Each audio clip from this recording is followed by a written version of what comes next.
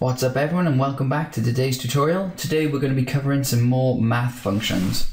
So let's start off with, I'm just going to put it all out to the screen. So type in sysout and then type math.pow and enter two numbers. So what this is doing is just doing a simple power. So it's saying 2 to the power of 3. So that's 2 times 2 times 2. And this should come out as 8. So let's run this. You can see it's come out as 8. So we can put anything here. We can say 4 squared, which is just 4 to the power of 2. If we run that, it should come out as 16.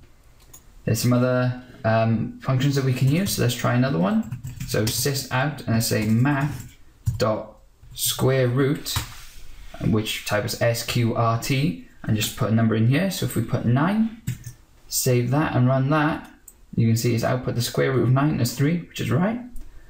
And let's try one last one. We're going to try rounding a number. So if we put sysout and we say math.round, and we put a number into here, so we say we can put decimal place in, so 2.6, it's going to round that number up to 3. If we put in there 2.4 and run that, it's going to round it down to 2.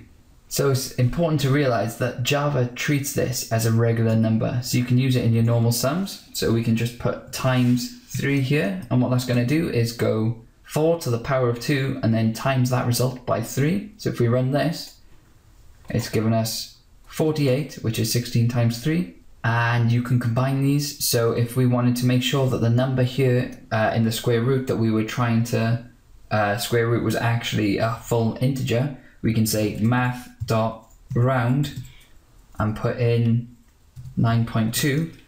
So what will happen here is it'll first execute this, round 9.2 down to 9, and then square root it. So if we run that, see what it's done is it's rounded it down to 9, square rooted it, and given us 3. Just like with the strings, I recommend that you have a look to see what you can do here by just pressing Control Space after the full stop and see what these different methods do.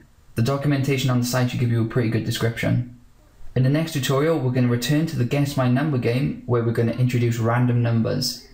If you're liking the series so far, please like and subscribe or visit us on our Facebook page.